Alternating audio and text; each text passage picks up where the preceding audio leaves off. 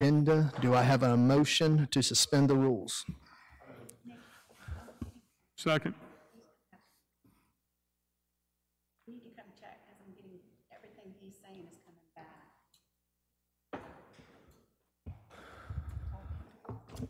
All right, I have a first and a second. All in favor? Oh, any discussion? I'm sorry. All in favor? All right, 7-0. To our policy agenda, we're substituting item 4D, the resolution only declaring tax increment bonds in the amount of $78 million. To our consent agenda, we're adding 5VV, resolution to approve and authorize one source purchase of non-radar systems. And we're adding item 5WW, resolution authorizing a budget amendment in the amount of $2,222.99 for the purchase of a printer for the clerk of council's office. All right, Gus. Second. All right, first by George, second by Kendi. All in favor? Unanimous. All right, at this time, we'll move on to the presentation agenda, the mayor's report. Thank you, Mr. President. I'm going to try and read for a change here instead of winging it, so bear with me a little bit. But let me begin by acknowledging the passing of Joel Miles, the mayor of Wiggins, on Sunday, December 13th. Sadly, his death was due to complications of COVID-19. He was a brother mayor, a good friend, and a public servant to the city he loved. On behalf of our city, I want to offer our condolences to his family, his friends, and to the people of Wiggins. Today, welcome everyone in the council room and those joining us remotely to the second city council meeting of December 2020. Earlier this year, at the State of the City address, I proclaimed, 2020 just sounds good. Aren't you really excited about 2020? Well, I'm done with predictions, but with one more meeting and 16 days left in this year, the news is we have survived 2020. We all know the coronavirus pandemic is not yet over, but there is light at the end of the tunnel. And this is not the time to go over the many hits we took this year or how we were able to keep on moving. Together, through FY 2020, and now we're navigating through 2021. It's appropriate to offer appreciation to everyone who has played a part in accomplishing the many things that we've done and everything that we're trying to do now. So thanks to the members of the council, to the administration, to each department, every city employee, and to the citizens of Biloxi. At this point, there are three things I want to cover. I'm confident you'll appreciate how important they are to Biloxi's future, and it's the basis for my optimism. First, the city of Biloxi's Class 2 fire rating. The city of Biloxi was notified that its fire insurance rating was raised from Class 3 to Class 2. Class 2 is currently the best class achieved in Mississippi. Only Biloxi and Gulfport have achieved a Class 2 rating.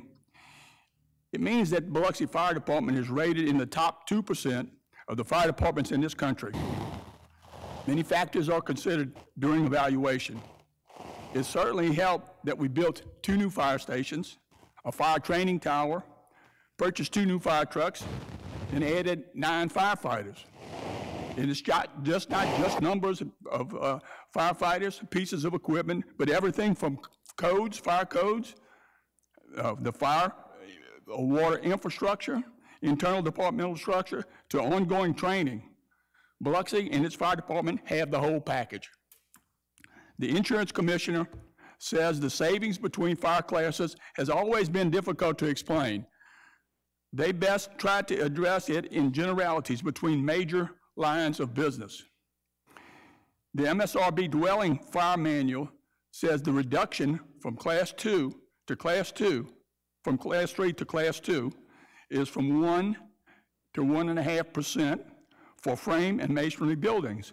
But in commercial lines, the difference is minus 4% for frame and joisted masonry and 3% for masonry non-combustible fire-resistant constructions. They also say that there's significant value when soliciting economic development and businesses to locate in your city to be able to boast a Class 2 fire rating. So thank you, Joe. We had a little presentation yesterday, and we're certainly appreciative of this, so it puts us in good stead. Without a doubt, it's a significant accomplishment. Now, another item that we've talked about before is the City of Biloxi's utility billing HCUA debt reduction. As you know, today our citizens pay about $12 million per year to the HCUA for solid waste and wastewater processing. Biloxi's share of the HCUA debt is about $100 million, or about 42% of that $100 million. That translates up until now to about $3.9 million annually. Early in the pandemic, you remember the success we had in refinancing about $25 million of our bonds. I pointed out a similar opportunity during the HCUA budget preparation about 4 months ago. The same team that helped Biloxi was engaged to determine exactly what could be done. It was complicated. The number of different bonds and the rates, including a $20 million stabilization component called a swap that needed to be paid off by 2025. The value of the swap is inversely tied to the interest rates.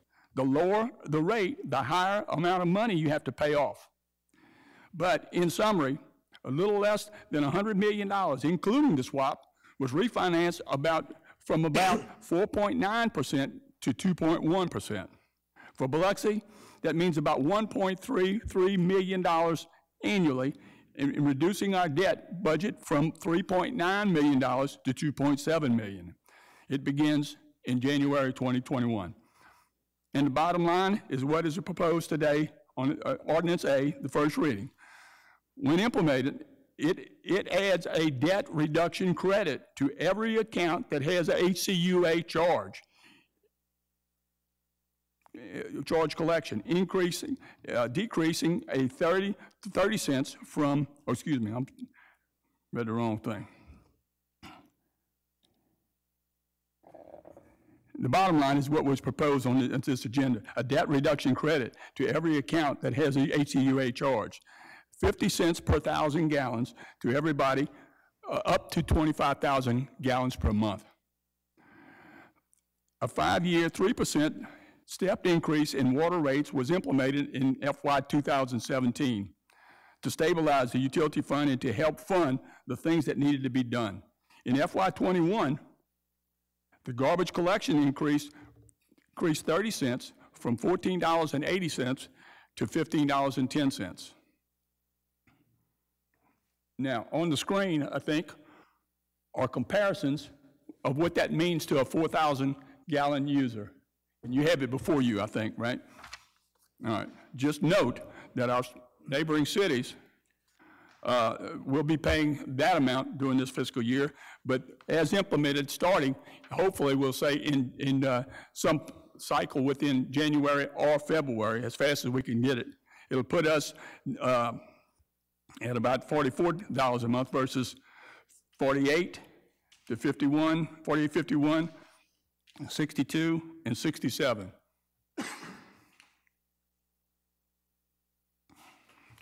For a great percentage of our citizens, we've rolled back the impact of the rate adjustments for the future and strengthened the future ability to fund projects. The City of Biloxi development incentives before you today, Resolution C and D, are truly significant development opportunities that Biloxi and Harrison County together have in its near-term future.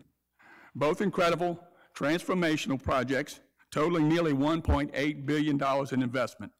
I presented detailed data to you previously on both U Music Broadwater and the Tivoli projects. And each project is expected to generate 2,000 to 3,000 construction jobs and 2,000 to 3,000 permanent jobs.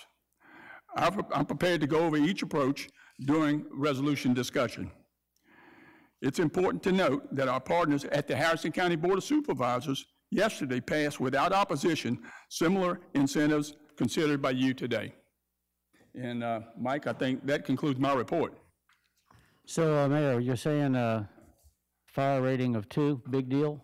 It is a big deal.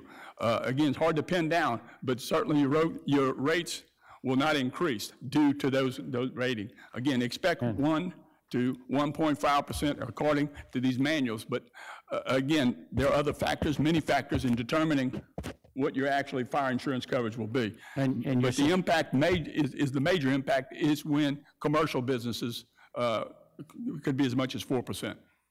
And you're saying that citizens like me with a 4,000 gallon per month usage of water are going to get a kickback, if you will, a credit of about $2 on a bill? That's right. Again, almost reversing those stepped up percentages in the table that was passed in 2017. Sharing that The debt service reduction, yeah. with your customers. Right.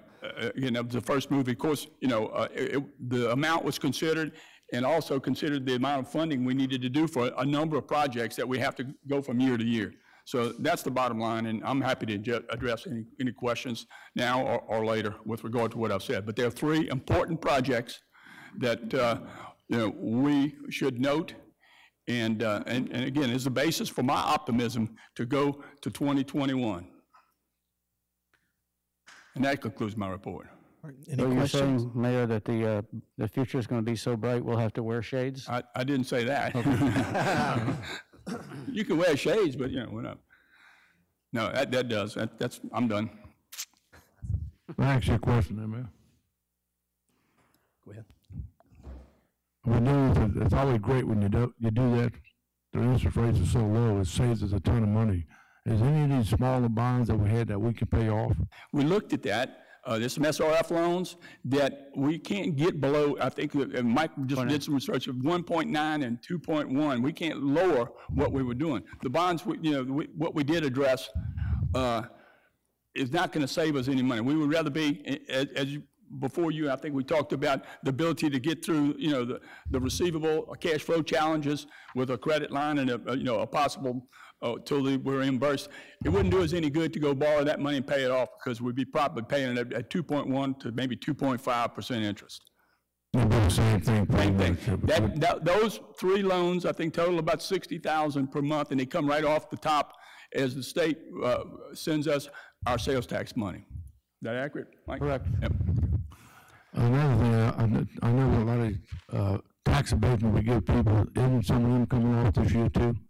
Would they be paying full tax instead of the 50%? Tax abatement. Yeah, there are a number of, on our rolls right now, there are a number of, and have been a number of abatements, and Jerry knows just generally how many, because early on, I think in 15 and 16, we kind of locked in on tax abatements, not so much this big projects, but 5-year 50%, and we had a number of those, and 1 or 2 that will roll off on 7 years, but we did experience a pretty good percentage in increase of ad valorem taxes as those incentives roll off, and we expect a similar thing here. Thank you. Any other questions? Kenny?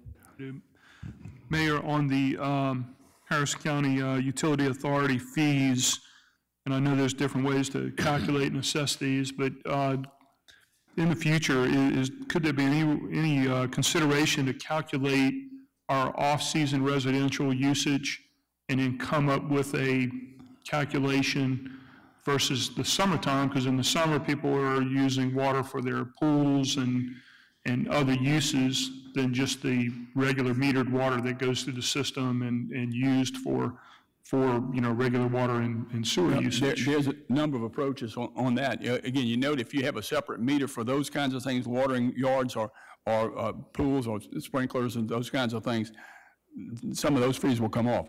If it's a regular meter, 1 meter for everything that you have in the house, the computation is $3.80 per 1,000 gallons for debt service, for the debt service that we're trying to retire. And that's what we thought we could pass on and yet keep us the ability to fund some projects that may come up or some of the things that we're deferring right now. But certainly, we're open to what makes sense. Again, we kept this reduction to 25,000 gallons. The big users are the people who use 10 million gallons a month are the people we got to build capacity, and that's pretty much a reason for debt service. And the debt service and the usage is related to the meter at the 2 plants that we have processing wastewater. So I thought it was, we thought it was, prudent to, not send everything back, but certainly give a big percentage of the debt reduction. But we're open to everything. Again, even before this reduction, we were lower than everybody else, and now it really removes all doubt and almost reverses for till 2023 that stepped increases based on that 50 cents per thousand. Sure. Councilman, Listen, you talking about like the Mississippi Power, and if you want to, you can have like a flat rate that's an average through the year instead of going up and down and up and down?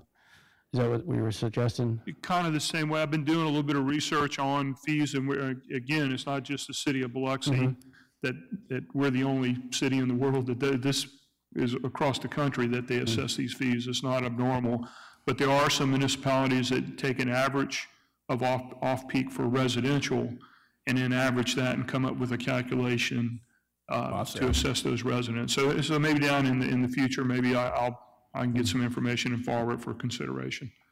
Okay. Thank you, Mayor. Thank you. All right, any other questions? All right, if not, we'll move on to council's reports. Dr. Tisdale? Thank you. Couple of comments. Just to give, I guess, Public Works a heads up, I've noticed that the striping on Pass Road and some of the lateral streets, pedestrian crossings and things like that, just over time wear. So a lot of those are wearing away, are hard to see, particularly when the weather's bad. I would, and I've done this before, but I attend the community courts sessions. They meet once a month, and I just got to say, Judge April Reddy and the prosecutor is Robert Horensky, and the code enforcement officers that provide all the documentation for all the cases that are heard just do an outstanding job. They keep it moving. They're very professional. As they say, sort of stuff gets done. So in a professional manner. I'm excited to see item NN on the agenda today. That's resurfacing DeBees Road with partners Gulfport and Harrison County. The first step in getting that done. Thank you very much, Mayor, and Mr. Leonard for that, the administration. Also, I want to thank Councilman in Ward 7, Nathan Barrett, for inviting the rest of the council members to the Wool Market Christmas Parade. It's always a treat and a hoot, and it wasn't as well attended this year, but it was bad weather, and of course, the virus and everything, but still, they had I guess, per capita, each participant, not each participant, each attendee got more beads than they had in the past, I think it would be safe to say. With that, I'd like to wish everybody here and those who may be watching have a very Merry Christmas. I believe we took a socially distant together, the four councilmen. It hadn't surfaced yet, has it? But anyway, without our mask, we were. You know, I saw that, and one thing struck me, and that was Nathan is the only one who is able to hold his tummy in during the photograph. Thank you. Speaking of socially distancing, Councilman, I don't know if you've noticed it, if you've been into West Marine, the store West Marine lately, they have a unique approach to social distancing. They require you to be 1 fathom apart.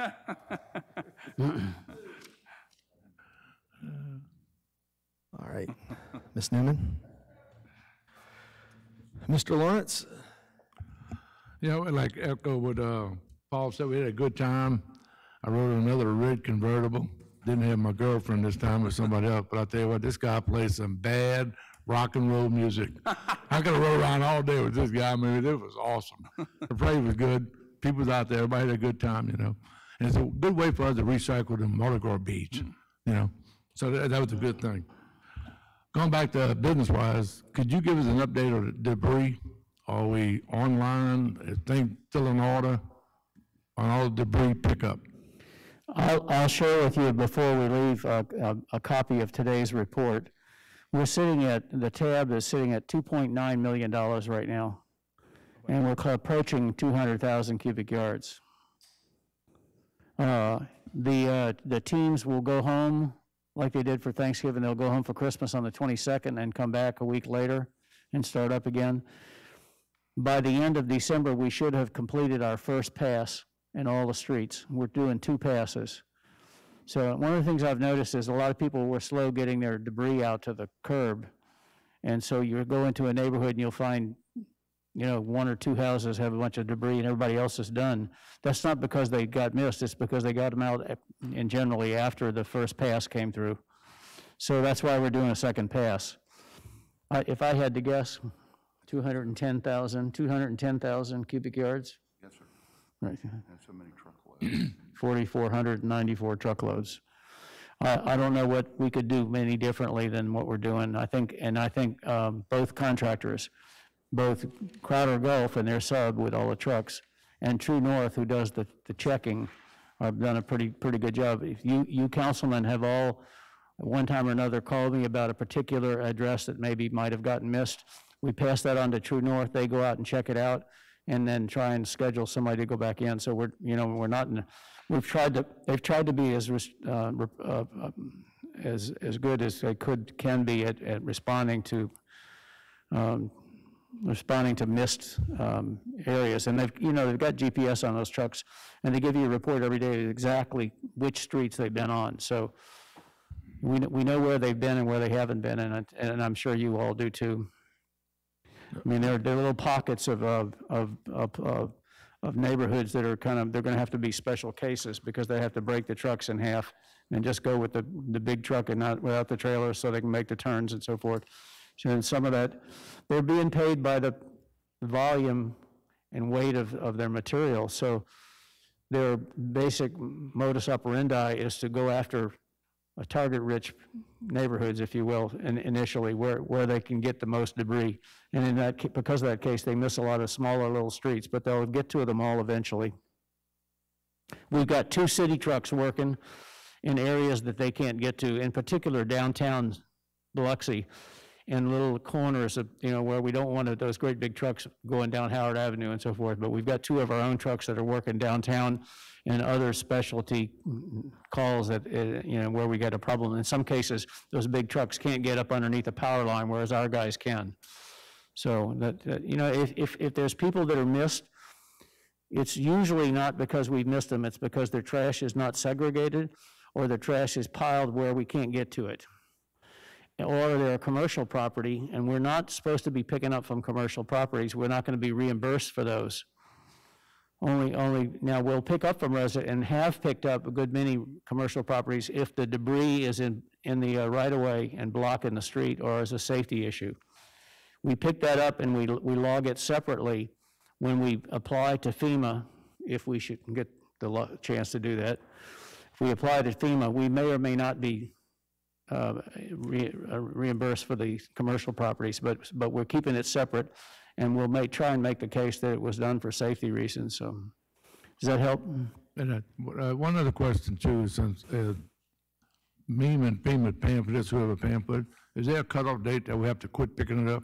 Or we're gonna have it cut off like middle of January or end of January? I can assure you that cutoff date's gonna be late January, early February, when we finish the second through. I assure you that we're going to get as much as we can, but there's going to be stuff left, and it's going to be left for us to do with our own trucks. And I mean, there's just no way around it. There's just too much there, and people putting it out late. It's just, we're going to just have to, there's going to be a long period of time where we're going to have to go after some of it by ourselves. But I mean, so pretty much you'll have another month, pretty much all of January. Another month, yeah. Right, they can pick up the second. They intend to be finished with the first pass of all the streets when they go home for Christmas. 22nd. And another thing I'd like to just ask Kenny, to let everybody know, how are we doing with Margaritaville, the White House, the Legends? You got all these places you running. Are we doing good? I know you tried to open up the White House. Did that work for y'all? Thanks for asking. The White House opened on Thursday, and we're full steam ahead, and it's a lot of people have come back to the property, and they're glad it's open, and I guess that is a favorite place in the afternoons for some, and they're glad it's certainly open. Legends, as you know, we opened October 1st. We thought we suffered minimal damage after the hurricane, but discovered that we had some significant roof damage that held some water, and decided to release that water a week after the storm. So we're making some repairs there, but The restaurant, Sapphire Supper Club, is doing very well. And we expect to do the repairs very shortly to the 68 rooms that were damaged, and we'll be at full capacity very soon. Margaritaville is another story. It took wind and water damage significantly, and we expect that it won't open probably through April. We've assessed everything. All the adjusters have been there. We're in there doing the repairs now, and if you saw that big oyster, I remember the days of the oyster shells. We had some carpet almost as high as some of those oyster piles. Well, not quite as high, but it was getting there. And so we've replaced a bunch of carpet, and we're making the repairs that the wind, not only did it damage the siding of the building, but it broke the seals of the windows, so then you would have a bunch of leaks in almost 80% of the hotel. So we're fixing that right now. And but we'll be back and open pretty soon, hopefully in time for the summer. And we'll be back in business, and like everybody wants to get 2020 behind us, recover in 2021, and kind of chase all this success going forward. But Councilman, I appreciate you asking. Thank you. Did you capture the raccoon that was running wild? Yeah, we also had a raccoon that decided to make Margaritaville home, and with the help of animal control and contacting the city, they were spot on, and they captured and relocated safely the raccoon. To which ward? That's right. One last thing for the mayor. You said you were going to give us a total update on all the harbors and the piers and everything. Do you have anything on that this week? I think we've talked about it. The far as being all the piers that are shut down, and like the harbors, where are we at with the harbors and everything? Okay, let me say the harbors are awaiting some actually quotes to do what needs to be done at Point Cadet and some of the other ones. We've salvaged some of the Biloxi Lighthouse Pier, and they've just repaired, and I think, Billy Ray's here, I think they just opened Forest Avenue Pier that was lacking some boards, but we were able to salvage some of the Lighthouse Pier, and I think the next sequence of events for piers would be Porter Avenue, which has a few boards missing, as well as the Oak Street on the beach side and Oak Street, the former DMR Pier. Those are the sequence. So we're actually repairing what we can without having to go buy, significant pieces of marine lumber. Appreciate that. I'll just keep it up, because so much of that stuff sits in Ward 1. I get a lot of phone calls on those things. There's a lot of people involved in that, the boats, whatever. So it's always people calling and asking about those things. So that's why I was following up. But you got to remember what you stated early in 2020. When tough times are here, Biloxi even gets tougher. Yeah. We're just tough people. We've been through a lot of bad things, and we just lived through it, come right on back, and most of the time we come back bigger and better, and that's what we're doing right now. It's the easy thing. I'm not predicting. I'm not predicting. But anyway, thank y'all. Mr. Deming?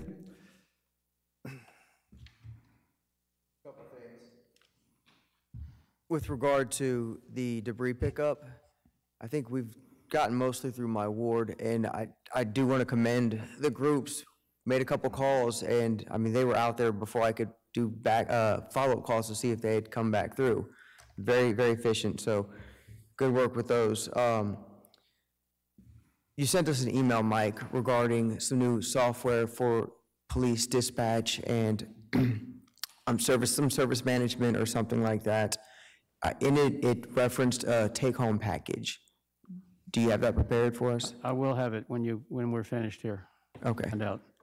And have we gotten a poll on participants first? We were able to, even though the Motorola company was digging their heels in, we were able to convince them to wait until the 29th when we could not have to have a special meeting. So it'll be on the agenda for the 29th.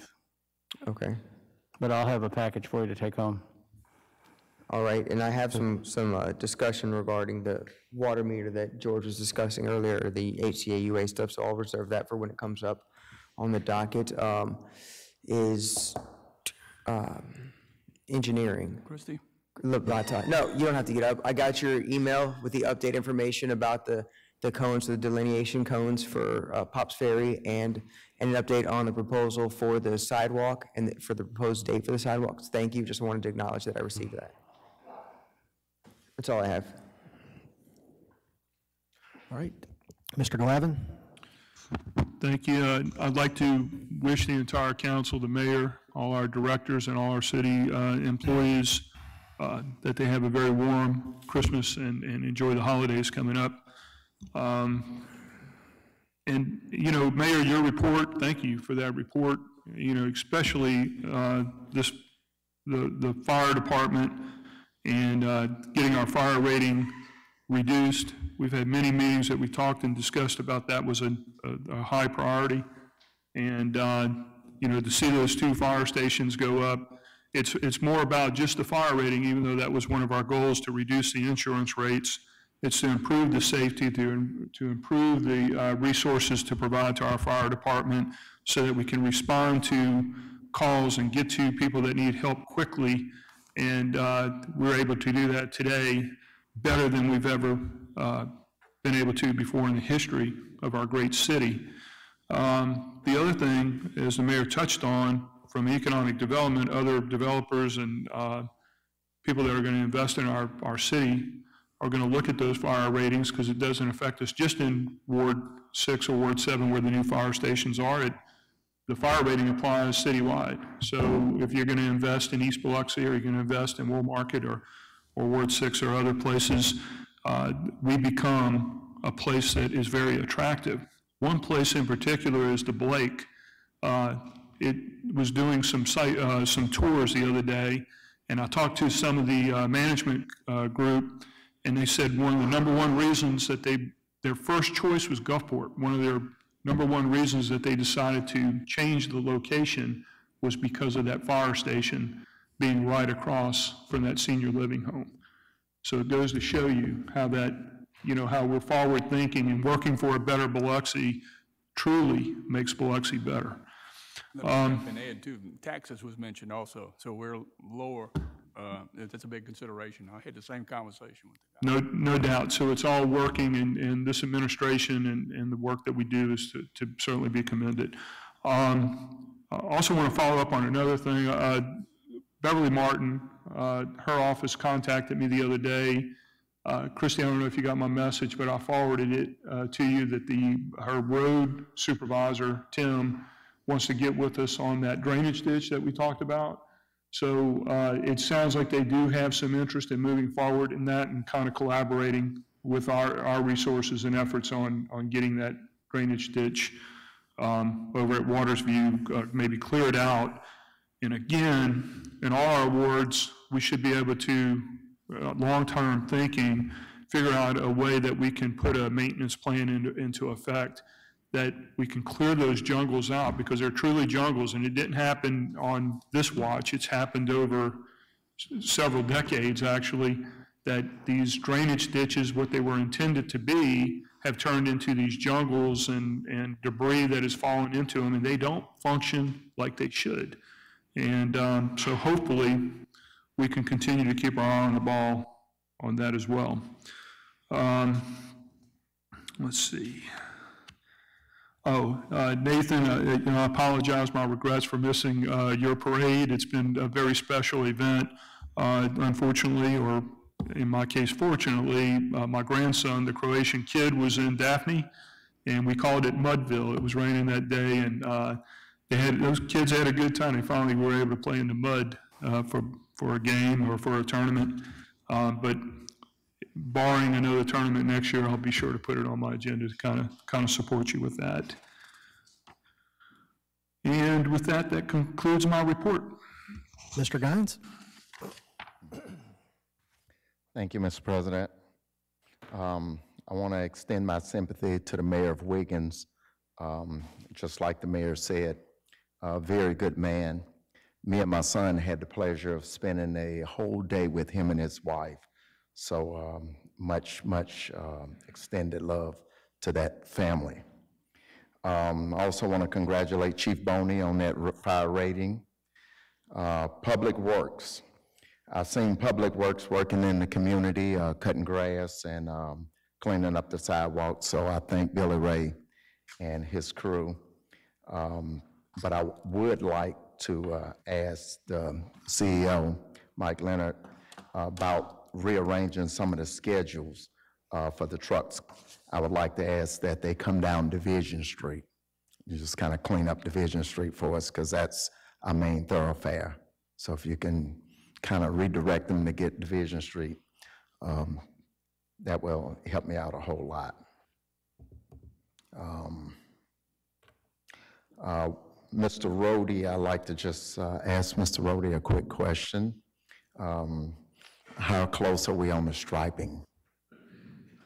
Striping. They're going to try to get us in here before the end of the year. They've got 2 other clients. They're going to try to get in here by the end of the year, Councilman. They've got 2 other clients that they had already pre-booked before this project, but Gotcha. they did have us down that if there's a window of opportunity, they would do so. If not, it'll be after the first of the new year. Okay, thank you. Yes, sir.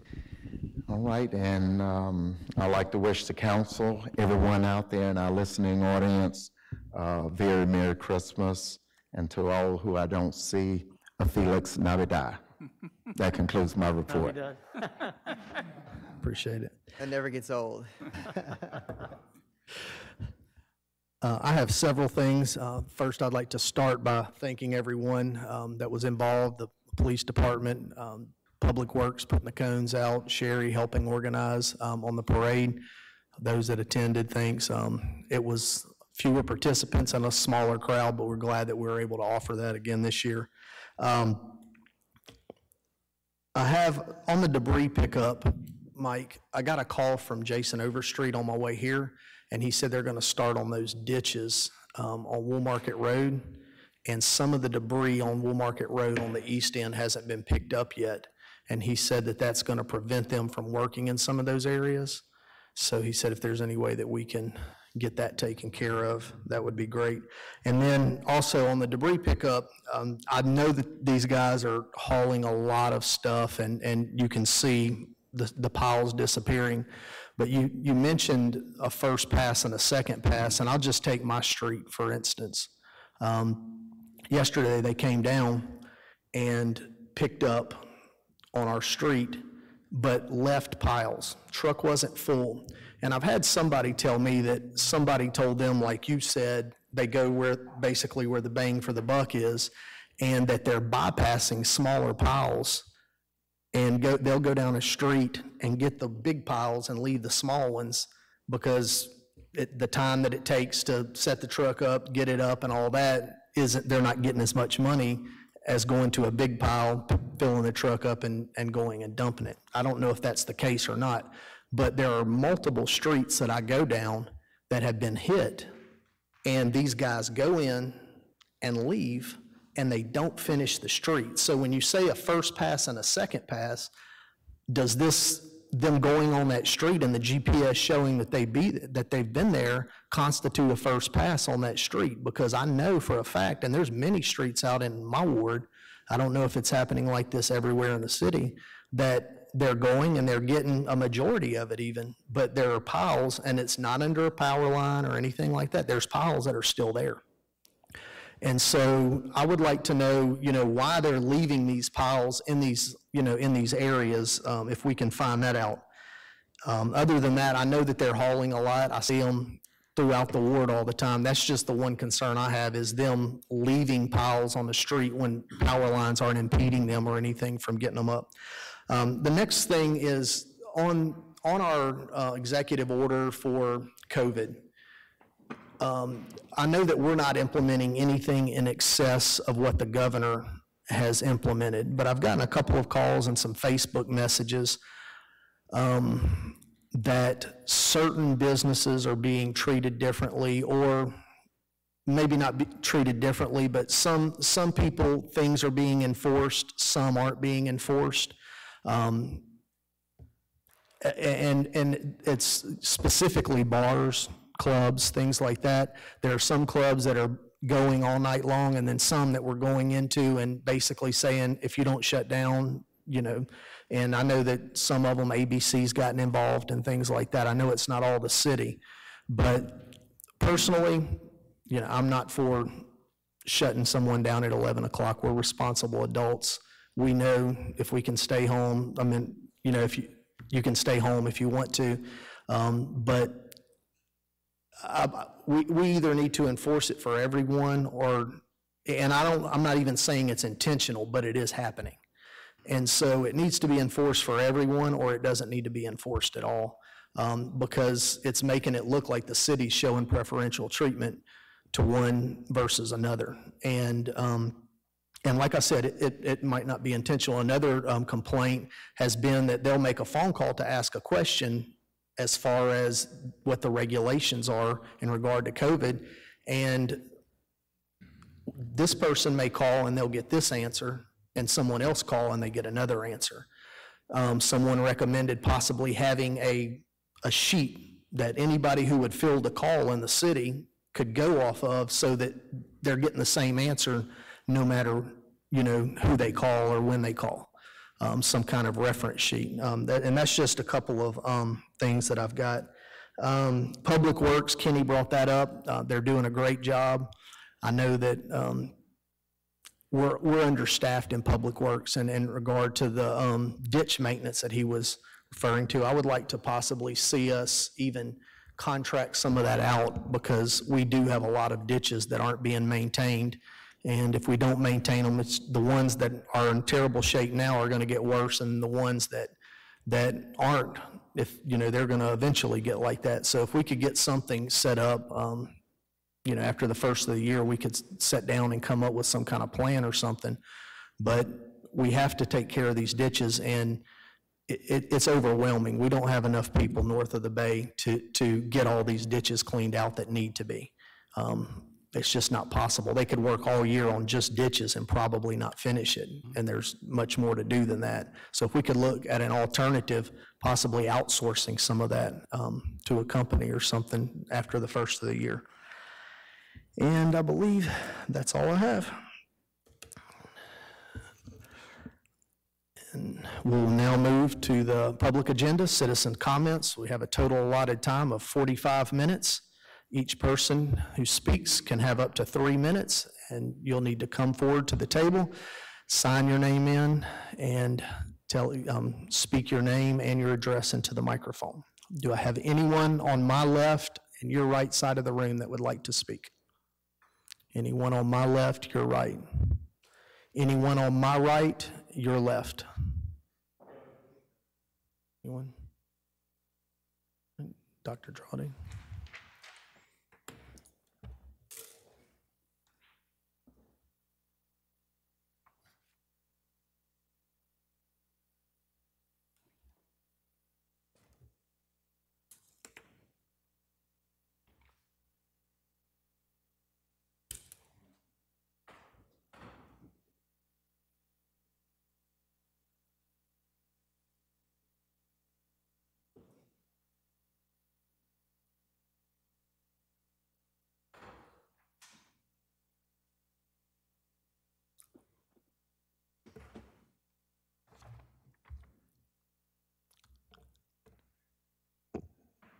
My name is Larry Drawdy.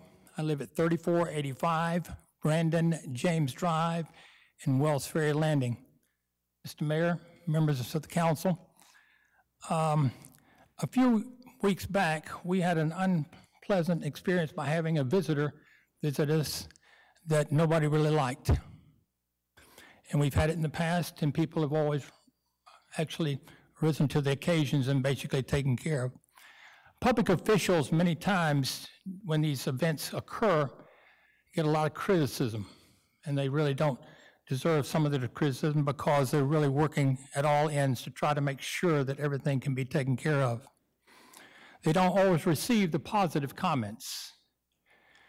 And today I'm here just to mention to our mayor, Fofo Gillage, our chief administrative officer, and to my councilman, Ward 7, Nathan Barrett, for the fine job that they have done in removing the debris.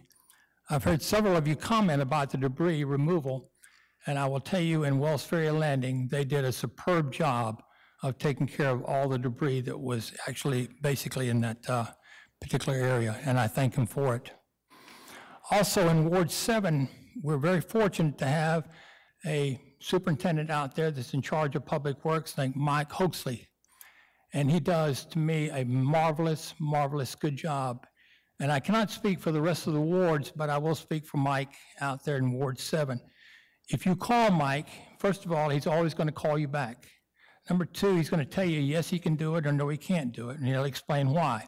And that's really the good thing about it. But I have always asked him in the past to take care of some basic, particular things that need to take care of, especially in Ward 7, but also in Wells Ferry Landing, of which I'm basically concerned with, and he has jumped to the occasion to always take care of it. So, Mayor, thank you. Mike, good job for those things like this, and to the members of the council, I thank you for that.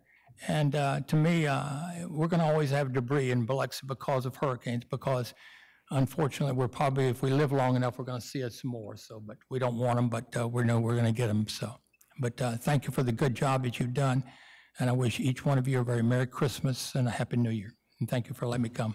Thank you, Dr. Drawdy. Appreciate that. All right. Thank you, Dr. Drawdy. Anyone else on my right, your left? All right, is there anyone in the back of the room? Okay, all right.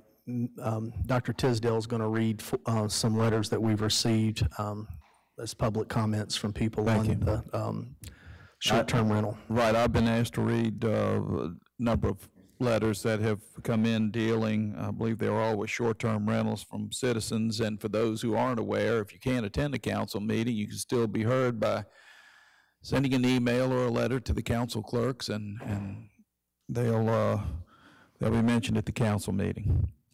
Good afternoon. My name is Carol Porterfield Mazzara Vaughn. I'm a resident of Biloxi and own a vacation rental at 128A Lee Street.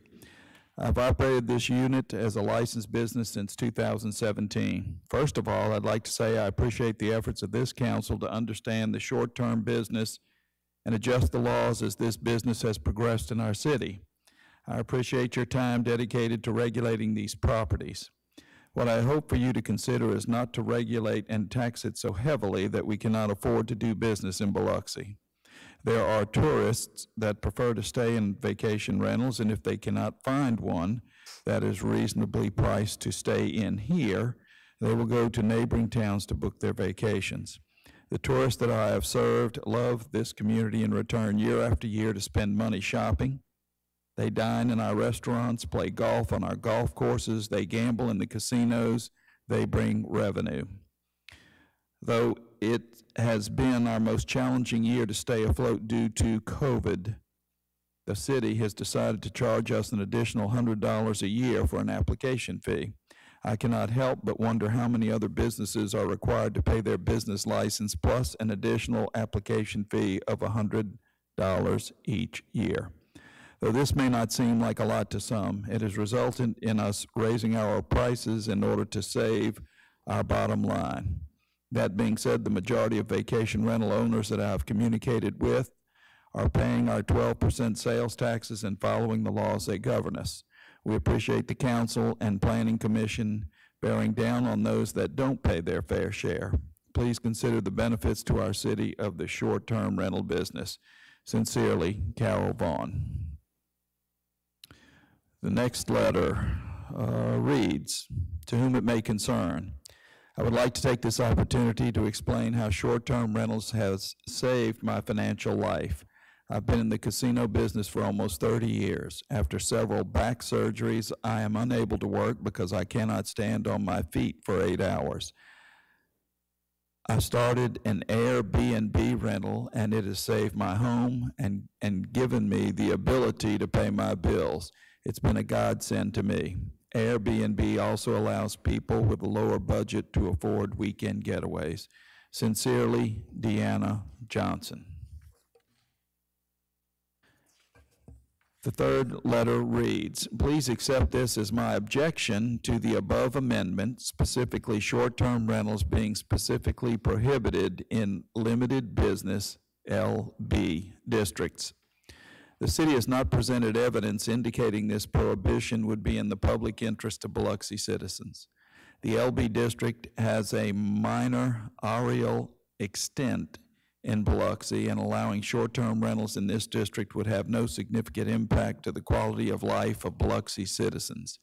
It is my request that the city amend the LDO to specifically include short-term rentals in LB limited business districts. Thank you for your consideration. Gary J. Cuevas. And the last letter reads, I believe short-term rentals are beneficial in the Biloxi area for tourists to come see our beautiful area. Lots of money is spent in our beautiful city. Another benefit is that we have a beautiful home to rent to the military and their families from Keesler Air Force Base that only need a home to rent for a few months out of the year. Thank you, Laurie Burchick. And if I mispronounce Laurie's name, I apologize. Those are all the letters. Thank you. All right, thank you. All right, there are no more comments. We will close citizens' comments and we will move to the policy agenda. We have Ordinance A. Ordinance to amend Section 22-232E relating to the sewer rate schedule. Second. All right, we have a first by George Lawrence, second by Paul Tisdale. First reading. First reading. So we'll move to Ordinance B. Ordinance to amend the LDO for regulating short-term rental and timeshare uses. All right, do I have a motion? I'm sorry, yeah, it was motion by Tisdale and myself. Dr. Tisdale? Yes, I noticed that we have seen this on the agenda. Correct me if I'm wrong, Mr. Creel, but this has been on the agenda a number of times in some form or another, and it just appears the council is reluctant to take this up. I'm not sure why. It almost failed for lack of a second at the previous reading, but I'd certainly like to hear some discussion on this. It seems to me that these are text amendments that you're requesting be implemented. I would assume they're tweaks of some sort or another based on the experience through the Planning Commission and so forth. So you have just a brief summary, Jerry, as to maybe why this is coming forward, in hopes that we could see some discussion with among the council here. Thank you. Well, this is actually the same ordinance that the council had looked at last month. The only thing that we did was, since there was opposition to the no conversion clause, we had the no conversion clause removed, but we had some other things in there that we felt were important. One was to distinguish the difference between a timeshare and a short-term rental.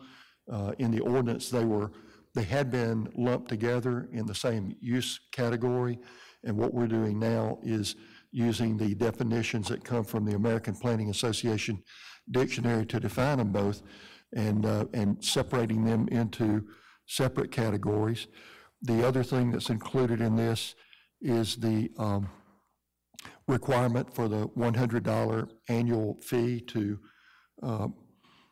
reapply each year, and one of the reasons for that is because monitoring short-term rental is very labor intensive. We have to have one person there in the office that does nothing but monitor short-term rental every day.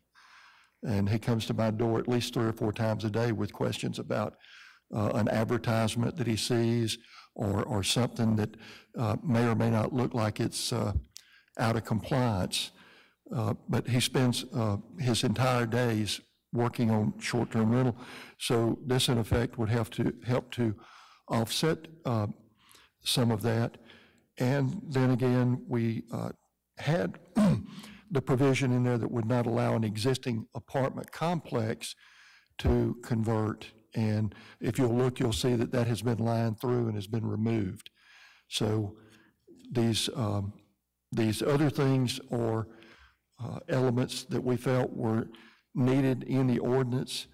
It clarifies a bunch of things for the owner. The $100 has always been in there. That's not been changed. Or is that annual? It's always been an annual application.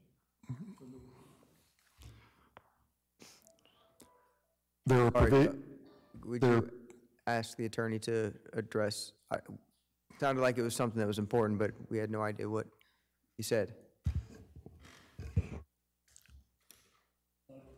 My understanding, so $100 has always been in there, the annual application fee. That's not, what you're saying is that's not a text change that's making a difference in this. It seemed like he was saying that was a change. That's I got you. So basically, the last time we had, if I remember correctly, about an hour discussion on this one item, what we did is we basically just went in and took all the short-term rental stuff out and are keeping all the other parts of this ordinance, because we had the timeshare thing in there as well. Is that correct? As far as the actual changes that were originally in this ordinance? We took out the non-conversion group. Now, there are a couple of other things in here that are just housekeeping. We are making it clear that short-term rental would not be allowed in the LB district, the limited business district. Can you tell me what that is? Limited business is the new name for what we used to call professional business district. And it's in areas that are heavily residential, where you want to have professional businesses next door that do not generate a lot of traffic and do not generate a lot of noise. So we didn't feel like the LB would be appropriate for short-term rental. The next step up is the NB, and if you'll recall, what we did with NB is we recommended that it be allowed there as a conditional use, because those are businesses more like a drugstore or a beauty salon that are also in neighborhoods, but they do tend to generate a lot more traffic and noise. Just for clarification, and maybe for mine and others' sakes, to help envision that, can you tell me what one of our limited business districts is in Biloxi? There's some on Pass Road, west of Pops Ferry. Some of the properties that run along the area, I believe mostly on the south side, is LB. We have very little LB in the city, but there is an area in there that's, I know for a fact is LB. I have a question, Jerry, on the LB. You talking about putting it inside those businesses, or you can't have a short-term rental behind them?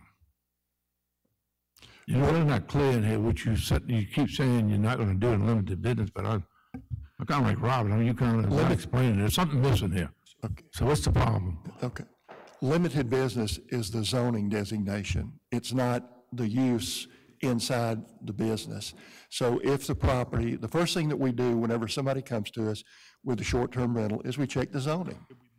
And if the zoning is correct, then the application moves forward. If the zoning is not correct for short-term rental, then it doesn't move forward, unless the owner wants to seek a zoning change request. So I've tried to make it as clear as I could. I don't know what else I could have said to make it more clear. There are some other clarifications in here, just some places where we've, on the second page, where we've made it clear about RS5 being high-density residential, RS 7.5 being medium-density, and RS 10 being low-density residential. Those are mainly just typo corrections that were already in the ordinance that needed to be corrected. Are you referring to section 10, subsection D, subsection 1? Back over to that page. This is under short-term rentals. It would be under the section of visitor accommodations 23-4-3D, 10E. If you'll look in the last paragraph on that page, the things that are underlined are the things that were added, and they were in this previously. They were in this the first time that you had a chance to review it.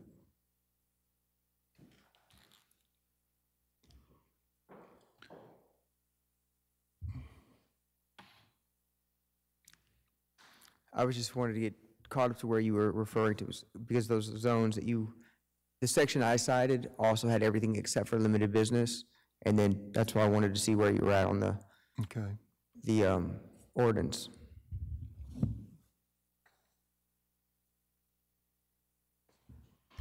That's pretty much it. I mean, that's pretty much the changes. They're very, very minor. Yeah, I believe that the majority of what the discussion was about has been lined out whenever we tabled this last time. I believe that the majority of the issues that we had with this has been crossed out. We took that entire section out as you requested.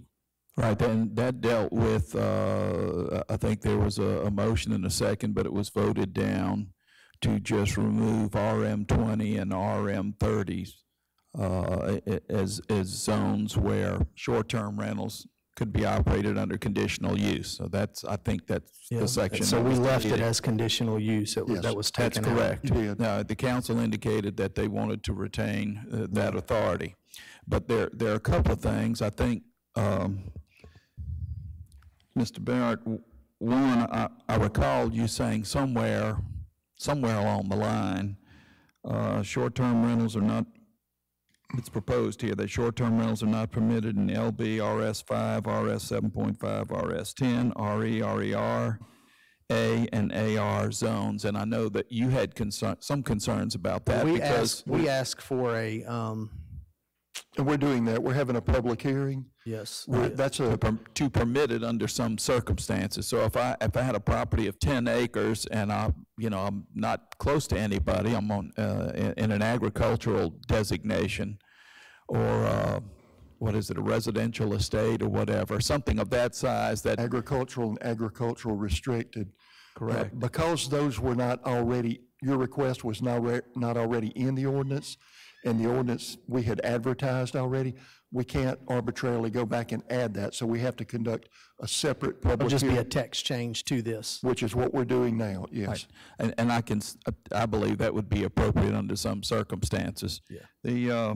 The other thing I believe I noted was short-term rentals shall provide proof that sales tax records have been submitted to the Department of Revenue. I think that was one concern, and I think might have been a sticking point with some of the council members. How do we know somebody has paid? Or we heard from, I think, a couple of folks who addressed the council under citizens' comments maybe 5 or 6 weeks ago, complaining that this was too burdensome. And we also heard from a couple of property managers that said, we provide that, it's no problem. But I believe, would that have been one of the text changes in here? It is. Real, just to kind of make it a little easier, I think, was the intent for those short-term rental owners to prove that they're paying the appropriate taxes. Well, we changed the wording somewhat. I think it was being interpreted that we were forcing people to bring in their tax records to show us that they had been paid, and we took that language out because it was confusing and changed the language to where it says short-term rentals shall provide proof that sales tax records have been submitted to the Department of Revenue showing the city as the short-term rental location, or that such taxes have been collected by a third party. And we felt that that's what the council was requesting. And we only have, you had mentioned timeshares, and I think you and I had spoken weeks ago. There's only one timeshare currently operating, that's Chateau LeGrand. That's correct, yes, sir. They're on Highway 90. Yes, sir. So anyway, I mean, my concern is, obviously, you keep coming back with these text changes, Mr. Creel, because they're housekeeping items. We're trying to clean this up. From what I heard from the discussion, there's a little tweak on the way dealing with Mr. Barrett's concern on restricted agriculture or agricultural for short-term rentals. But other than what we've talked about today, what was deleted earlier, the council voted down earlier, that was removed in these concerns, I would hope we could move forward with the understanding that probably in January at some point, based on this public hearing, for the agricultural restricted or whatever related to short-term rentals, that we know that's in the pipeline headed this way. I hope we could move forward on this, but I'm eager to hear other comments as well. All right, Mr. Clevin. Well, our intention at the public hearing is not to refight the short-term rental battle. Our intention is just to consider allowing it in agricultural as a conditional use. And we would hope to limit the discussion to that. All right, Mr. Glavin? Yeah, I got a question for the chair, President Barrett. So if we've modified the first reading, if we made text changes and modified the first reading, how is this a second reading if we modified the first reading? No, we moved this 2 weeks ago, whenever we had our last meeting. I know we moved it, but No, we moved it in its current form, or has it been Yes, modified? we moved it in its current form. Whenever this was tabled was like a month So or so there's nothing ago. that's been changed since we moved it, Director? At Mr. Deming's request at that meeting, what we did was go back and remove the non-conversion clause, that's all. Otherwise, this is exactly what y'all reviewed at that last meeting.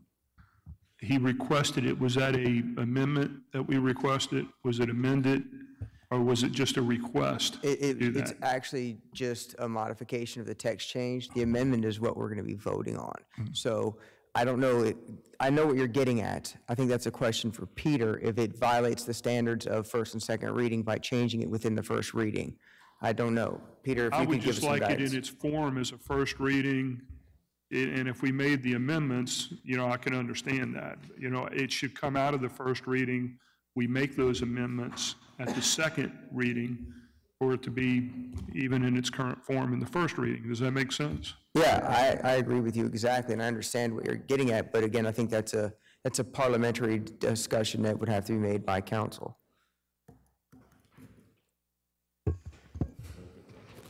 I don't have it all in front of me. I'd have to go and see what was actually taken out. I know we typically, between the first and second readings, we've taken things out. I mean, and we've certainly amended between the first and the second reading.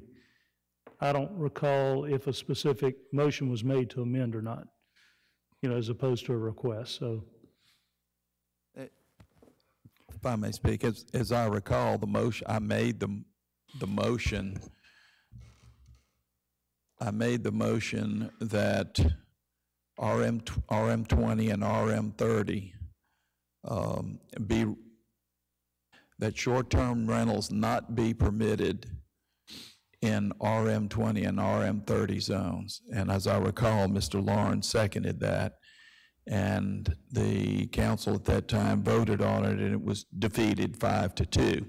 That's when the text was modified and that section removed. Yeah, I believe what that- was brought forward.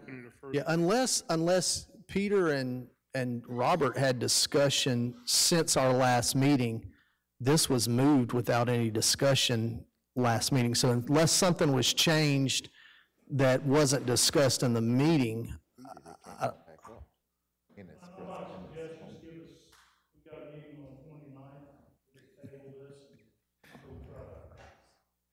okay. I'll move the table. I'll second that. Real quick, I have a question. Why can't we just strike out single-family zones and leave every other zone open to conditional use only, meaning we have to approve it? Because every situation is different. So if we just cross out limited business, there might be a situation where it's a perfect location, it's a perfect everything, and they have letters from everyone around them saying that they're for it. I mean, why can't we just leave everything open to conditional use only? So I'm kind of in agreement with Ms. Newman. I think that if we can have law firms or accountants or some other professional business within a neighborhood, then I think that would be ripe for a conditional use for short-term rental. So that's, I would support removing limited business from that section of prohibited sections. I don't know if we want to make a motion or if that's just a consensus that you would strike through like we've done with removing the other thing, but. Just hold that till if we table this today, hold it, and we can decide. I don't want to amend something on top of something that should be amended before. So, as far as making that motion now, that motion could be made next week. Okay. Or the next week. Good point. I agree with Ken. I think we ought to table it, and if we're gonna do that, take limited business, not take it out. Just take it out, and when it comes back to us, come with that in there already, it's out of there. I mean, there's a couple of things that we're looking at here. I've been watching these changes. Did the council recommend all these changes in here, Jerry? Yes, sir. Where did all these changes come from? Just about everything in this is something that the council has asked us to do to gain a more, a bigger level of control over short-term rental. And I don't mean to smile, it's just that we don't even have a carcass left. We beat this horse so bad that there's nothing left to beat anymore. But we're still open to whatever the council desires to put in to the ordinance. We'll certainly consider that. Now, one thing about this change that was recommended by Councilwoman Newman, if we have a place now where we don't allow short-term rental and we're going to change it to where it does allow short-term rental, that's going to be a text change, and we would need to add that zoning district to the request where we're considering allowing it in agricultural zoning. So it would take another step. It's not too late to do that. We can do that. Well, the problem is, like you noted, we've been beating this horse till it's, way dead. Yeah. But the problem is, obviously, the whole council does not agree. So we can just keep going back and forth. But this is where I stand. I don't see why we can't just cut single-family zones out and leave everything up to us to decide with conditional use only. That's just my 2 cents, and that's how I feel about this ordinance. I don't know about the rest of them. I know where one stands, but other than that, I mean, that's up to you guys. And we'll be happy to add that to the public hearing request if that's the direction the council wants to go. Yeah. Mr. Creel, one question, and this is a little bit off the track of the zonings. The $100 application fee, out of curiosity, does any other market sector pay this type of application fee? Not that I can specify right now. I will go back and check though, and I can email that information to you. And if you would also, when you do so, look to see how many short-term rentals there are, what kind of revenue this generates for the city. I would like to know how much, if we're doing this because the added burden, which costs us more in labor, then I want to know what that ratio is, what we're generating versus what we're paying. And if we are generating more than necessary, then we could reduce this. But if it's necessary, we'll have that discussion later. I would just like to know what we are generating currently off of these application fees annually and what we project to generate as we move forward. Well, let's just say with the 324 short-term rentals that we have right now, you'd be looking at $100 for each one of those. Right. So that would be what we would be generating right now off the $100 fee.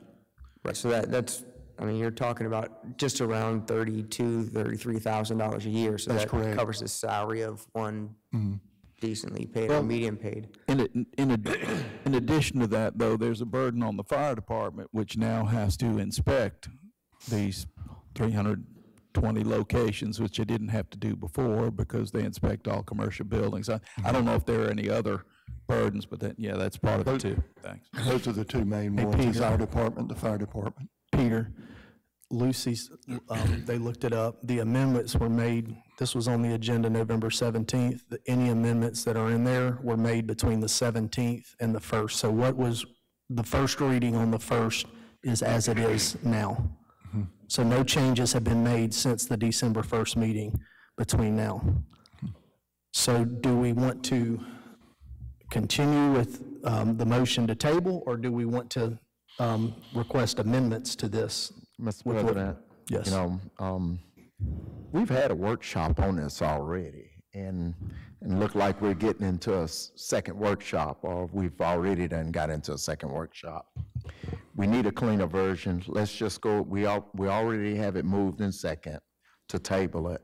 Let's get a cleaner version. If we need to do a workshop again, let's do a workshop again. But in the middle of a meeting to go into another workshop, it's not necessary. We need to clean it up and go ahead and something that everybody understand and everybody agree with. So let's move forward on this if we can. All right, we have a motion to table and a second. Kenny made the motion to table. George seconded it. All in favor?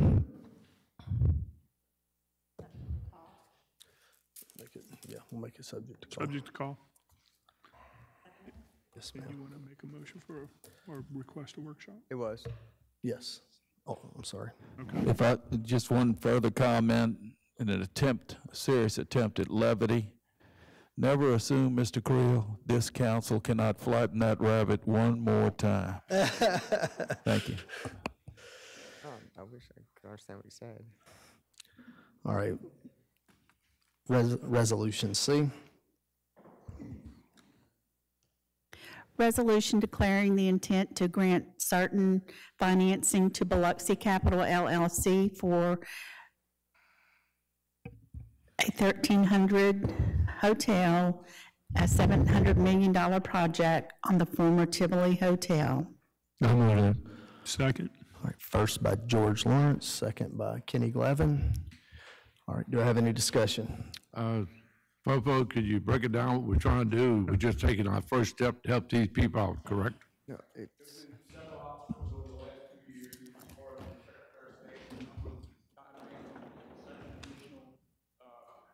in lieu payments that have been an obstacle for this company. Again, it represents 28 acres adjacent to the yacht club. A substantial amount of capital already put in taxes paid to that property. There's an opportunity for us and the county to together offset with these abatements that extraordinary, unreasonable timelines that will make this project happen. That's what this represents. As I mentioned before, without opposition, Board of Supervisors passed sewer, TIF, as well as tax abatement resolutions yesterday. So, I encourage unanimous consent on this. Nothing, we're not on there. anything, we're pledging some future revenues to offset this investment. So we feel that, 3,000 jobs as far as construction, as well as $2,000 or $3,000 worth, 2,000 permanent jobs, and of 1,300. The incentives that we offered, non-gaming. but who's three? Certainly worth it. So nothing is going to be pledged till after the opening, which we feel construction will begin in 21 and doors open 2023. And we have the support of the Harrison County Right. Unanimous. supervisors. So we all in this together. Our biggest problem is overcoming Michael Watson with this Tidelands money. I mean, that was our biggest hurdle. Or we have to still go through the state to finalize it. This will offset that unreasonable, conditions that he put on it. So if we do this, we'll overcome that obstacle. And who knows if that goes away, these incentives will have some flexibility. But this is, a way to move this thing forward without risk. I mean, it's good. It's hard to believe that the Secretary of State's against education. Most of this money is funded education, the public health, the police department, the fire department. These are good things. So I mean, why would you run? This is another basically Beau Rivage you're trying to build there. Beau Rivage is 800 million. This is 700 million. That's a ton of people going to go to work once they build it. Probably 2,500 people. How can the Secretary of State be against projects like this? It just don't make sense to me. I agree. Okay. All right. Thank you. Any other discussion? Yeah, I just wanted to comment on it. Yeah, this is a. Kenny seconded it, so let him, Kenny seconded it? Second. Yes, so let him, Just make a comment. huh? Comment? Yeah. No, I was just gonna say, this is a game changer for us here on the Gulf Coast, here in Biloxi. So I encourage all my colleagues to support this. Go ahead. Yeah, I agree with the rest of the council, I believe. Not since the Tullis Manor has this area generated visitors and tourism, and it's time for this property to start doing that again. And we have an opportunity, we have the tools and the resources to be able to make it happen. And as the mayor mentioned, they don't get a dime of this incentive unless they produce and start making things happen. So to me, it's a game changer. To me, it's what we should do. Any other discussion? All right, I'll call for the question. Well, All I in- do, I have some discussion still, I'm sorry. And I'm not, I read through this, is this the one we're projecting $78 million in TIF bonds? No, the No, next it's one. the other. That's the next That's the one. next one. Okay. That's the U-Music Broadwater. That's the That's on the $1.1 billion development. I mean, I get that, regardless of what it's on, we still have to be concerned with what our debt servicing leverages us and our ability to repay these bills if something were to happen. Okay. Let's That's the vote next on C, and then resolution. we'll discuss. Okay, no further discussion on C. A call for the question. All in favor? All right, 7-0. All right, now we'll move to Resolution D. Which resolution was it? D like in Deming? Is that the next one? Resolution declaring the intention to issue TIF bonds in the amount not to exceed $78 million for the redevelopment of the Broadwater property. Have a motion? I'll make that motion. Or a second? I'll second it. All right, first by Kenny, second by George. Discussion? All right, not since Broadwater and the present casino has this property been as useful as we have an opportunity to develop it now. We've seen the plans, and I know all developers come in and they want to make their big splash, but truly, when you look at the entity that's interested, we can support this, and until they produce, they don't earn a dime in the incentives for a true game changer. You're talking 1.1 billion. 9 zeros. That's a B, billion dollars, and the jobs and everything that comes with it. So I think it's an exciting opportunity. If they don't produce, they don't get anything. If they do produce, it's a win-win. Thank you. If you don't mind, let me jump in and saying this TIF, the $78 million against the point something billion. As Kenny, as Councilman Glavin mentioned, these bonds, if this passes, we hope it does unanimously, as the other one did, will not be sold till after 23, till it's over with. Just like we did the TIF for Walmart, and the percentages is hugely different. So the 78 million against the amount of money that they have equity and what they're going to borrow, and plus the MDA has sort of blessed with about $210 million worth of their incentive. So the state is all in with regard to what that opportunity is. And our little part of $78 million, which is, for infrastructure and some parking that will be, when not used for events, will be open to the public, both on the south and the north side of the highway. There's about $20 million anticipated in the marina, and of course the golf course sitting there. So it's the whole package also, and it will be significant and transformational. Again, the Board of Supervisors saw and affirmed what we feel that is of course, the wisest course and the best thing we can do, given this point we're in Biloxi, and given what the returns can be, but with absolutely no risk and a whole lot to gain. And Mayor, that's 1 point B, like in Biloxi, billion. 9 zeros behind it. That's right. Dollars. That's right. So 1.19 zeros. George, did you have anything? This is the same day I was saying.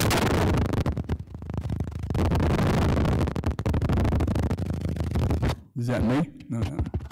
It's George. Somebody's telling us something. Emmy's mic. It's George. He's radioactive again.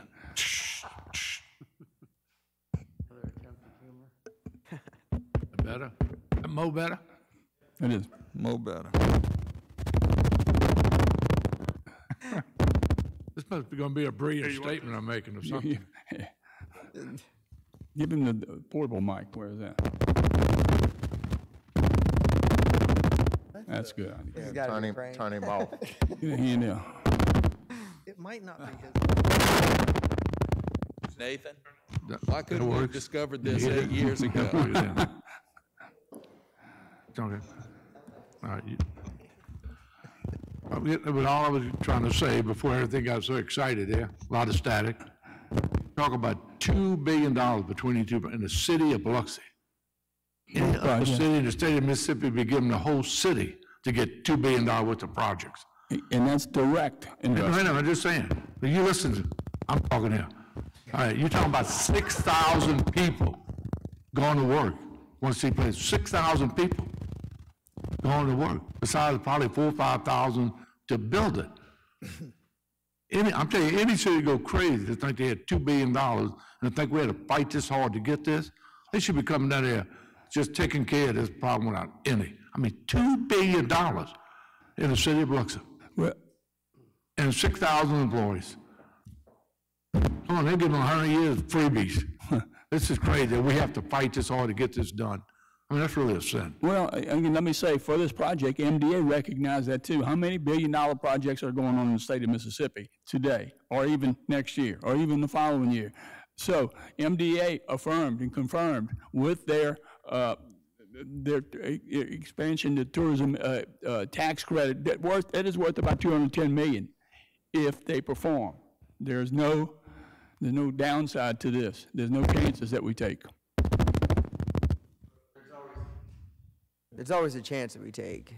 Everything, all reward comes risk. Well, there's some risk, but not to us. Well, there is, because we're the ones that have to guarantee payment of these TIF bonds. They're paid with generated tax income. That's what TIFs are paid with. That means we pay the bond back based off the increased revenue generated because they're here. I understand how this works. After it's completed. That's right, after it's completed. But what about COVID-23 or COVID-24?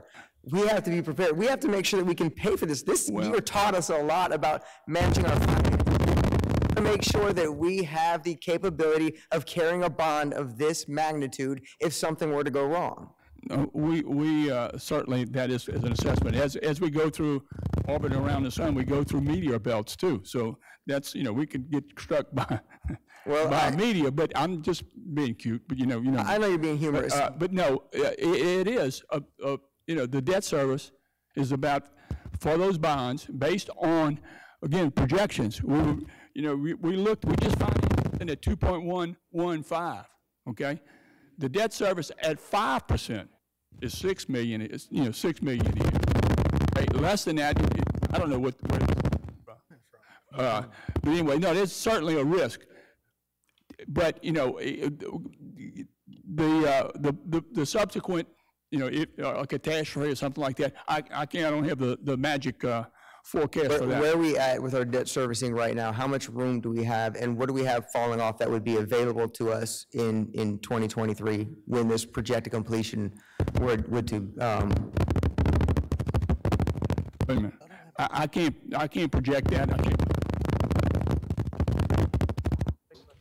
Jason's here, he could talk about it. None of this is counts against our margin. Yeah, Jason Thomas is a veteran of helping us with financial advice. We'll kind of give you the outlook on the TIF and the impact to us, and certainly confirm that this is something that needs to be done.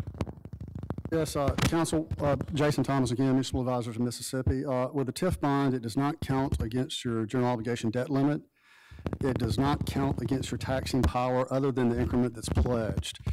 The latest Attorney General's opinions have held that if, for example, the increment wasn't enough to pay the tax, for whatever reason, the city would be precluded from paying from other available revenues, even if it had other legally available revenues. That's happened in this city before, down at Margaritaville, the original Margaritaville. So it is a risk in the sense that you have all of this out there. It could, if the bonds ever went bad, it could be held against the city in the market. But in terms of actual dollars, it cannot, according to current state law. The experience on 5th Street Margaritaville. That's right. Exactly what's going on right now. All that can actually be used, and it's happening down there on the point now, is the money that's coming from that property, which is not currently enough to debt service those bonds. And let me also, in rolling this out, okay, if something is built, you know, we're of course, the ad valorem increase is what primarily we would hope generate most of it. But as a backup, like we did at the Walmart TIF, we had to use some of the sales tax from that property, not all general sales tax, it's only essentially from that sales property. tax. And only gaming from that property is what we're pledging. Ad valorem and sales tax from that specific property. Okay, thank you. One last Thank you, thing. Nate. An exciting day. We passed a $21 million bond for the baseball field. I'll take the 7-8 million over that baseball field every day. So this thing can create a ton of money. Baseball field will never do that. That's just been a big expense to the city. So, I mean, when you're taking this shot, if they actually build this thing and that put that many people to work, that's what you're looking for in the city of Biloxi. I should go back to the same thing. $2 billion in anybody's city of Mississippi, $2 billion, they give them the whole world. That's unbelievable. So anyway, I'm all for this one. Thank you. Mr. Tisdale? Yes, do we know roughly when this public hearing that's stipulated will occur for these? For the county, I think it's the 21st of January? January, and we would, Peter, I don't know. During our December 29th meeting. So so a couple of weeks from now, at our last regular meeting in December, we'll have a public hearing on this, for those folks who may be interested in commenting, okay? Okay. Any further discussion? All right, call for the question. All in favor? 4, 7, 0.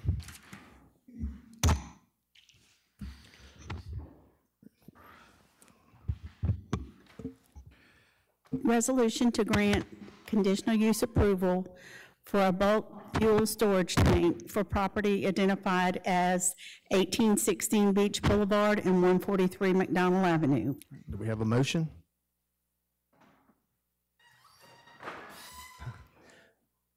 Have a first from Ms. Newman. I'll second that. First from Ms. Newman, second from Mr. Tisdale. Any discussion? I do. I'd like to ask just one question. What do you mean by a fuel tank here? What are you actually going to have? What is the purpose of this putting on a piece of land that's nothing there? All this is a tank that they use to store the gas for the go-karts. That's all it is. It's not a gigantic tank like you'd see back here on the back bay. It's going to be a smaller one, and they have agreed to screen it from public view, so they'll build a fence around it and landscape around it. That's all. Okay. All I could think about when so wait a minute, what are we doing here on the beach yet? No. Okay, I got it. And it's far enough away from veterans and away from Highway 90 that you won't even notice that it's back in there. He owns all the way to McDonald's, RW? I think he owns some property on McDonald, but I don't know if it's right in this particular stretch that we're talking about for the go-kart track. Okay. Okay. All right, any further discussion? All in favor? 6-0, Robert's out the room. All right, we'll move to Resolution F.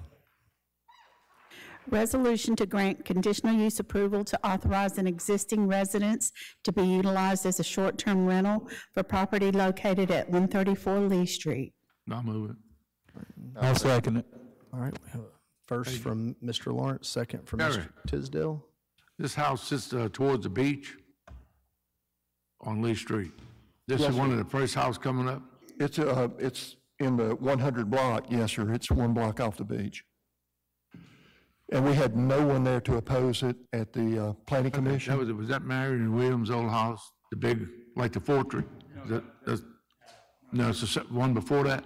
It's next, George, it's next door to the Barisevs house right in there. Oh, the house inside of there, okay. This one has just completely been redone. Right, you've got where I think it was. It's on the east side.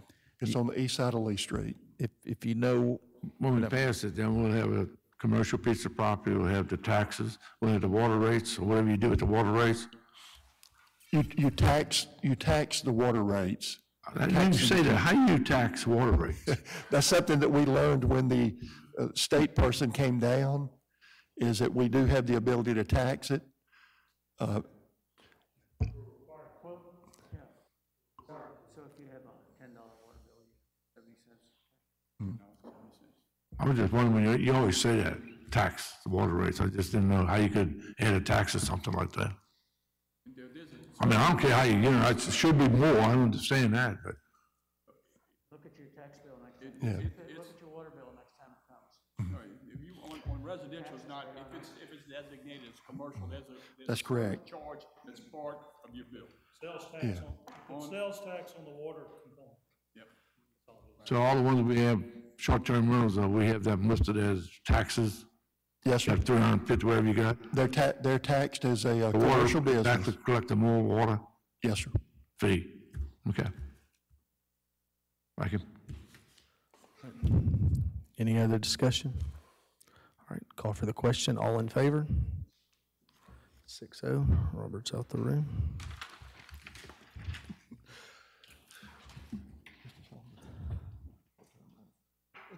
Resolution to grant conditional use approval to authorize an existing residence to be utilized as short-term rental for property located at 306 4th Street.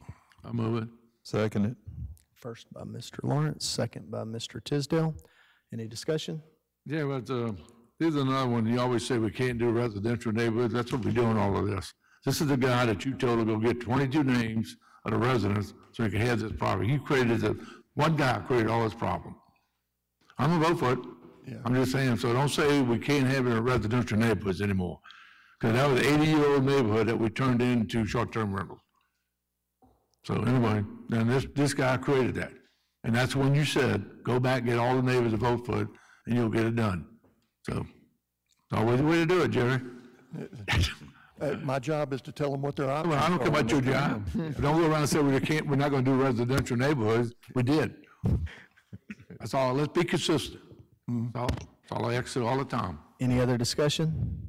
Yes, and I'd like to point this out. You may have parts of the city that are residential now, but over the years, as the businesses or commercial zones have crept closer and closer, there's always that option for folks in a neighborhood or a particular community to come forward to the Planning Commission, follow the LDO, and just request a zone change. Or, of course, the council can request a zone change, which we do or look at, so. If you'll consider back when the casinos were a hot property, a number of property owners in East Biloxi banded together and had their property zoned waterfront. And it's not an easy thing to do if you're trying to pull, whether it's 10 or 22 families. So, but anyway, that's all, it's my only comment. All right. Call for the question. All in favor? All opposed? I wasn't here, I don't know what you're voting on. 6-0. Robert's not voting. Yes, he was out of the room, so he doesn't. All right, do I have a motion for the consent agenda? So moved. Oh. Okay. Okay. All right, I need to make a motion to suspend the rules to add a resolution previously tabled subject to call, and that was on November 17th, item N, which was dealing with the downtown housing incentive pilot program. It was moved by Tisdale and Glavin. Previously, yeah, and then we tabled it subject to call, and I think that. Do we have a copy of this? Is it? What is it? Who's calling it? Peter asked for us to. Okay. Yeah, this was a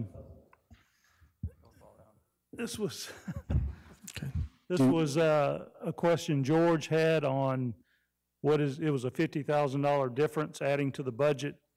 And I was put on the spot. I didn't have any of the paperwork in front of me, so I asked for it to be tabled. What it was the Sweatman Drug Store. They received a $50,000 grant, but they received it in the week just before the budget year. So this is just trying for us to balance the budget from the end of the fiscal year to allow for that. That's what that resolution did, and I think we talked about that after the meeting. So it was tabled subject to call, so we just need to get that back on so we can get the budget balanced. You just pretty much verifying what we did. Yes, sir. Okay. It was just right on, the grant was given right on the budget year, where the check, I think, was probably paid out October 1st or 2nd. And did you list on there, Peter, what we have left to give out money-wise? That was another part of that question. Peter, is there a reason why we can't just put it on next week's so we can actually look at this? Sure, if we remember to do it. We meant to do it last week, and we forgot to, last time, so I forgot to do it, so, Well, I'll make a note. We'll make sure it's on the 29th. okay, that's I'll fine. do that. That's fine. That's good enough. So, Somebody make a note of that in the administration. Yeah. Okay. someone, okay. Instead of subject to call, it could be subject to call on the 29th. I'll do that, right. I move to consent. We'll move on. Do I have a, Wait, you asked for a motion, there is no motion. there right? is no motion. I No just one, wanted to no one clarify first that. or seconded anything, so. So I'll move to consent agenda. I think they did. I'll second it. You just didn't hear it. Yeah. Okay. So we have a first. Who was that? George? George. Who's second? Me. And Paul, second, the consent agenda. Do I have any discussion? Yes, Mike, on these two things, what are you talking about, the shade cover? That's just like the 10 things over the playgrounds at Miramar Park and the one at the Point? Yeah, this is item E and F. Those were shade structures, meaning they're basically, canvas covers over the parks. And those are both Hurricane Nate reimbursements. So they're both reimbursable projects. We build them, we send the invoice to FEMA, they pay us. Okay. And then the next three are, where's Pete at? Which one are you asking? You got H, I, and J. You got First Amendment, Second Amendment, and First Amendment. So these are the steps on the short term. Yeah, H, I, and J, that's Peter's territory. That's three. Hi, Peter. Those three, H, I, J.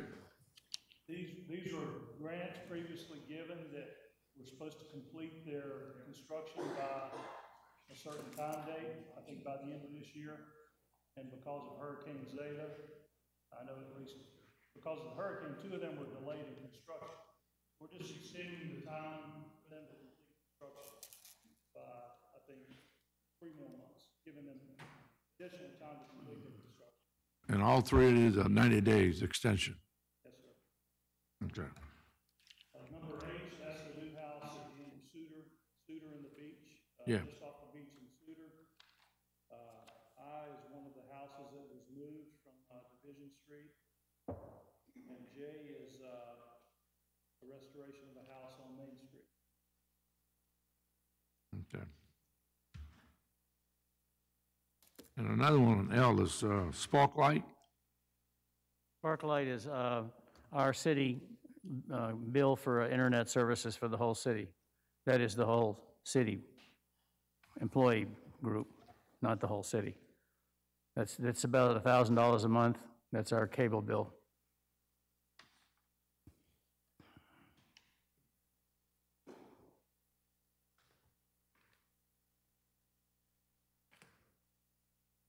I see the one on P's and that one. What are we exactly? We just accepted money here for the Coon Street? Because I don't like a lot of design with the Coon Street. This is not doing anything but what? All right, P, Q, R, and S are all recognizing the grants that have been given to us by DMR and the Tidelands grants for the last year. Those were approved by the legislature, and the grant application's been provided to us, and that's one's Coon Street, one's Hillard Park, one's Eagle Point cleanup, which is just a done deal. They're just paying us off and we're done. And the last one is the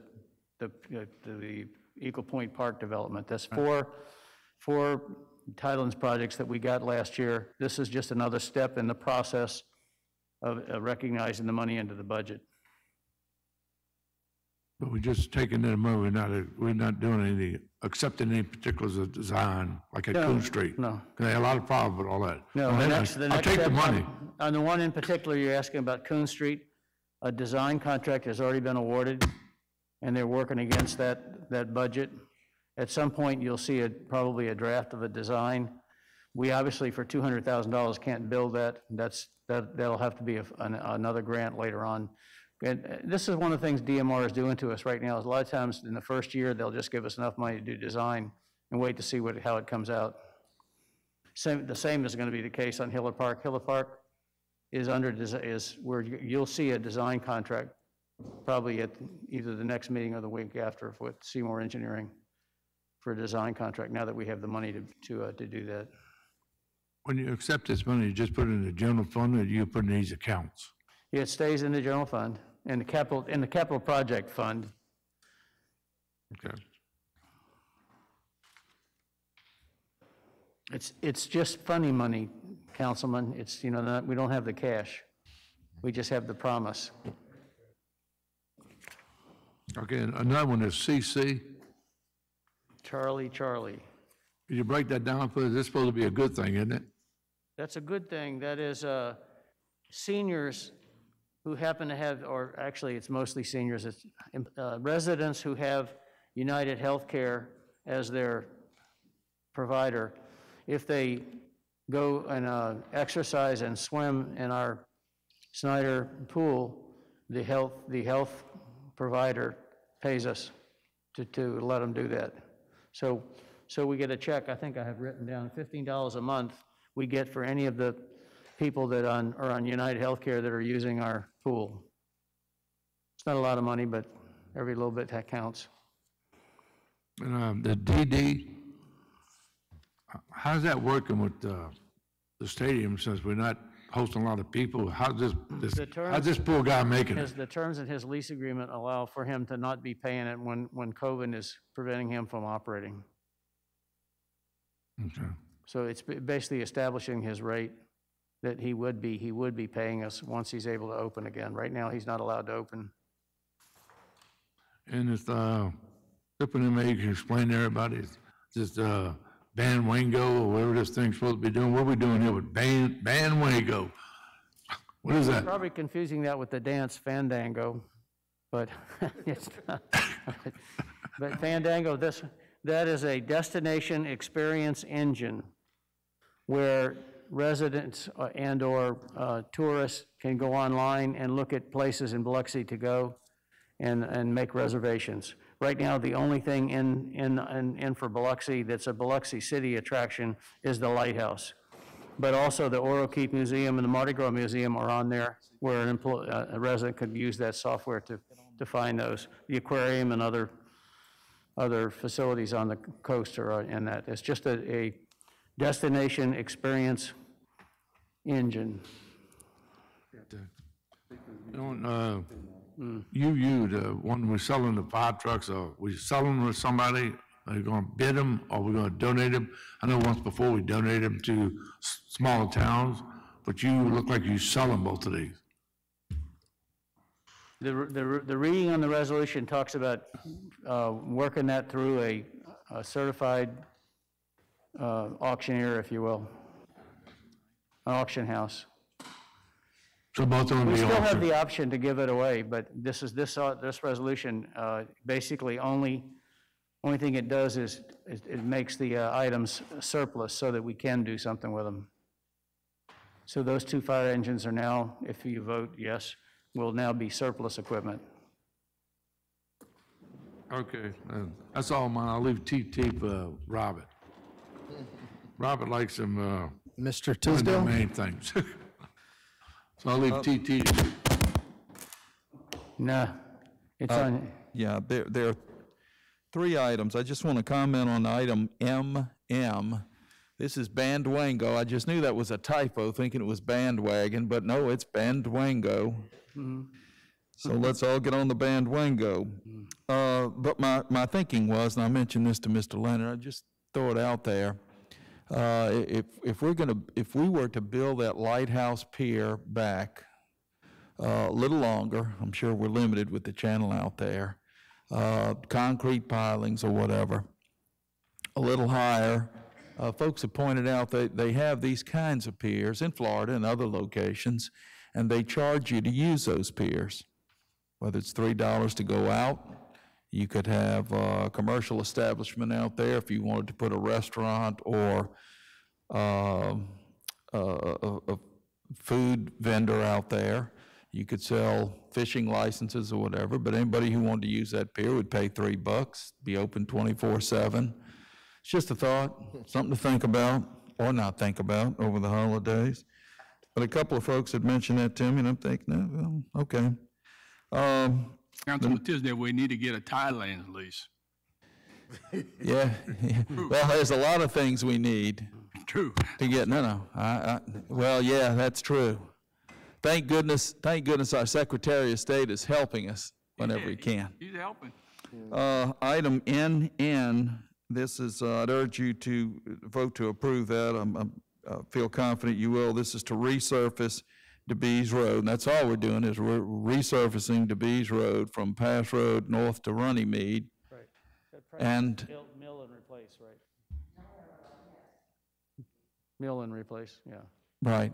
And of course, at the very end, north end, on the Gulfport side of DeBees there at Runnymede, the community college on their campus is finishing a major construction project. I would assume they'll be done shortly. So this, with any luck, this might take place in February or March or.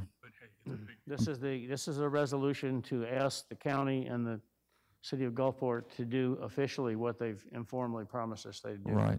So we're asking for their commitment at this point. And hopefully we'll get it. Okay. And item P, I just want to point out, these are the council meetings for next calendar year.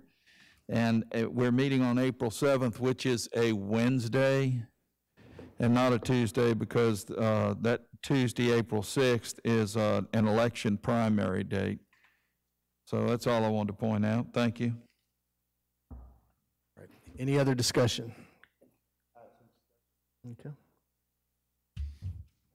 On TT, Tango. Tango.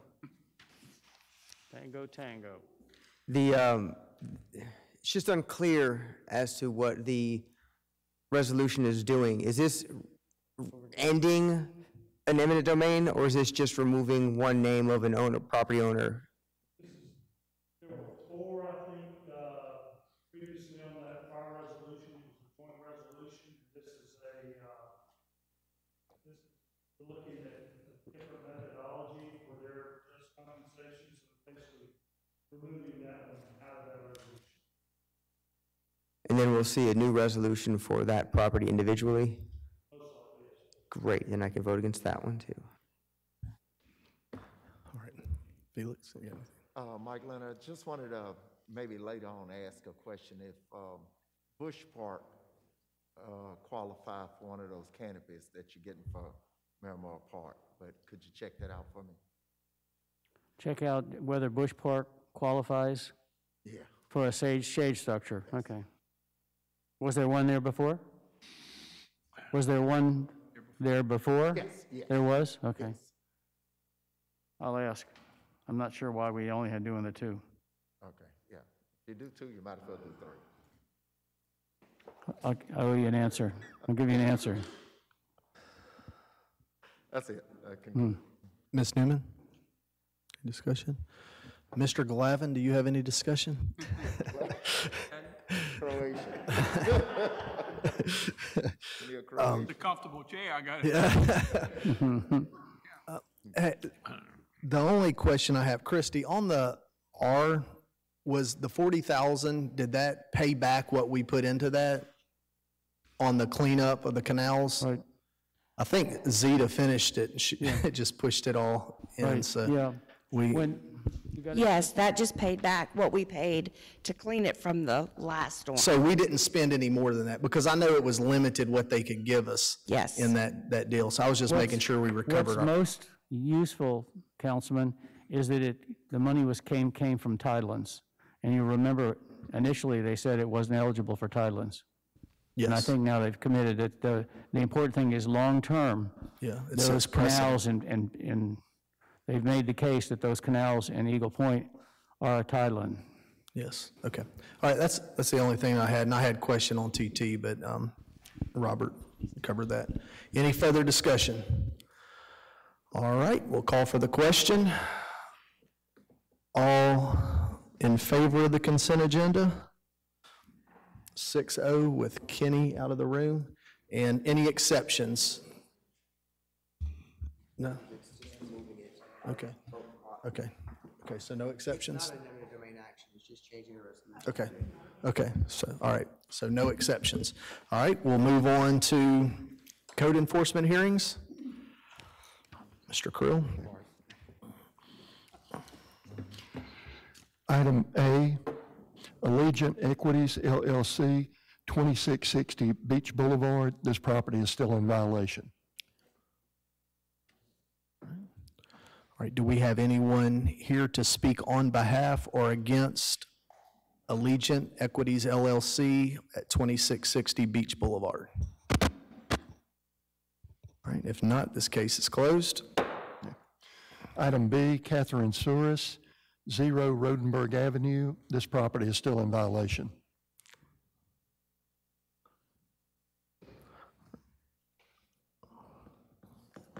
Is there anyone here to speak on behalf or against Catherine S. Souris at Rodenberg Avenue?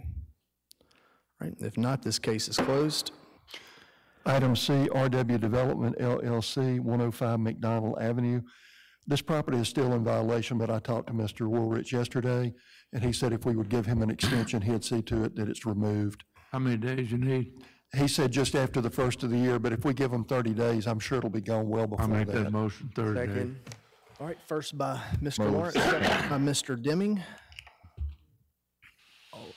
Do we get all in favor? 6-0. All right, that closes code enforcement hearings. Do I have a motion for the routine agenda? So moved. First by Mr. Lawrence, second by Mr. Tisdale. Mr. Lawrence. Mr. Rhodey, where we at? Give us some good news there. Christmas time, a little good news. Let's see if we can get this work. So last week we received $974,000 back in advances and reimbursements from MEMA. And currently we have $1.465 million, which I hope to have here before December 25th. And we're working on about another $970,000 for the month of January. So we're doing well. That's good. Those kind of reports you want to hear. That's a good thing. Yes, sir. Thank you. Yes, sir. All right. Mr. Tisdale? Not a thing. All right, any other discussion? All in favor? 6-0. And do I have a motion to recess? So moved. Okay. First Tisdale, second Lawrence, all in favor? 6-0. Everyone have a Merry Christmas. Hey, I need to talk to you. Hey, Jerry.